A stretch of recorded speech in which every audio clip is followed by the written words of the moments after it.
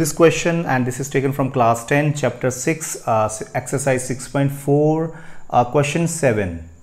Prove that the area of an equilateral triangle described on one side of a square is equal to the half the area of the equilateral triangle described on one of its diagonal. So in this question, one square is given, and on square there are two triangles. One is on one of its side and one is on one of its diagonal. So let's draw the figure, then we'll understand the question. It is saying that we have a square. Suppose this is the square, right? ABCD is a given square, and it is said that one equilateral triangle is on one of its side. So suppose this is AD side, and on this side one equilateral triangle is there. This is suppose the side of this square is A unit. So A unit. So this equilateral triangle's side is A unit, right? So all sides are A here because squares sides are equal. So now one more equilateral triangle is there, that is on its one of the diagonal. So let's see, it is on the diagonal AC. So this is AC diagonal. So on this diagonal one equilateral triangle is there. So suppose this is that equilateral triangle. Okay. So on diagonal this is equilateral triangle and this is on side. So we need to prove that area of this triangle which is on the side is half of the area of this triangle which is on the diagonal, or you can say that area of the triangle which is on the diagonal is double of the area of the triangle which is on the side, right? This we need to prove that. Okay, so here we know the area of equilateral triangle is root 3 by 4 into side square, right? This is the area of an equilateral triangle.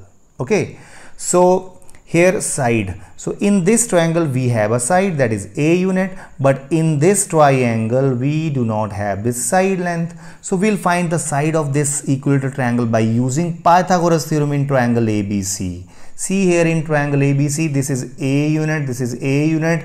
We'll find out with the Pythagoras theorem AC. So if AC will come, then we have the side of this equilateral triangle with us. So let's start. So we'll write given what is given in the question. So it's written that let a square ABCD of side A unit here. Okay, triangle ADE is equilateral triangle on side AD. So on side AD this is ADE equilateral triangle, and ACF is equilateral triangle on one of its diagonal AC. Okay, so let's find out the side of this equilateral triangle which is on the diagonal. It means we need to find out the diagonal only. So we'll write here in triangle ABC using Pythagoras theorem, because this is a right angled triangle. Each angle of this square is 90 degree. So this is Pythagoras theorem now. So let's apply Pythagoras theorem. So here AC square is equal to, means hypotenuse square is equal to base square plus perpendicular square. So AC square is equal to base is A, that is A square, plus BC is also A. So it means AC square is equal to 2A square. So AC is equal to square root of 2A square. So you can see here that square root 2 is square root 2 only, and A square under root is square and root will cut, so it will give under root 2A unit. Okay, so this is the side of the equilateral triangle which is on the diagonal, because diagonal length is this. Okay, so now we'll start finding out the ratio of their areas. So let's see here how to do.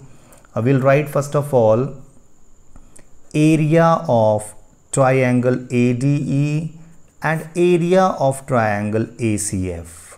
Okay, so in these two triangles areas ratio we'll find out. See how we know the formula of area of equilateral triangle, that is under root 3 by 4 side square. So in this triangle side square is A square only, and here in ACF under root 3 by 4 side square. Side is here under root 2A. So under root 2A whole square will come. So let's see what will be there. So under root 3 by 4, under root 3 by 4 will be cancelled. So open this, it becomes a square over root 2 square is 2 only, and a square is a square. Okay, so these will be cancelled. So we have here area triangle ADE over area triangle ACF is equal to 1 by 2 here. See, now we'll cross multiply. This triangle ABC area will go in the right hand side. So it becomes area triangle ADE, this will be here only, is equal to, this is 1 by 2 and this will go here. So it is area triangle ACF.